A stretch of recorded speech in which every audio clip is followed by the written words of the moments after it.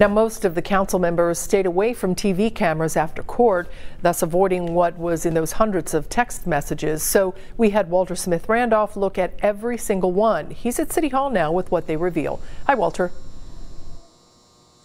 Hi, Rob and Cammie. Yeah, these text messages are a hodgepodge of personal affairs mixed in with city business. The texts are what you might expect of between colleagues and even friends. But here's where the Gang of Five went wrong. They were clearly strategizing and also belittling other city council members and even the mayor.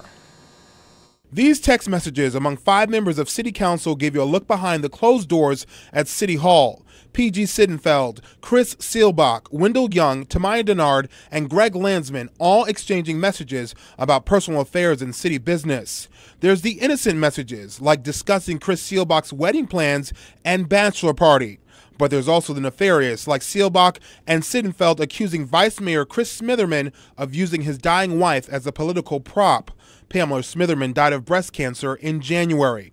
In another thread, Sittenfeld and Seelbach say council member Amy Murray lacks courage and an unwillingness to actually govern. The big takeaway, the Democratic Gang of Five discuss almost every major issue before city council meetings.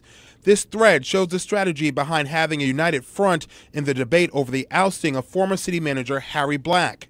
We should give John hell tomorrow, said Seelbach, referring to the mayor.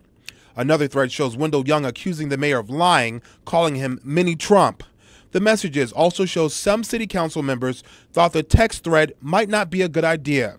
Landsman saying, "We're coming close to opening ourselves up to a sunshine law issue." A very fair consideration, responds Sittenfeld. Now, only Landsman and Seelbach talked to Local 12 today, apologizing, also saying that they didn't mean to break the law. Now, the other members of the Gang of Five, they either released statements today or took to Twitter to try to explain themselves and also offer an apology. Rob and Cammie? All right, Walter, thank you. Not all of the texts were released today because Wendell Young deleted some of his messages. Today in court, Young's lawyer said the council member did not delete any messages after the judge ordered him not to.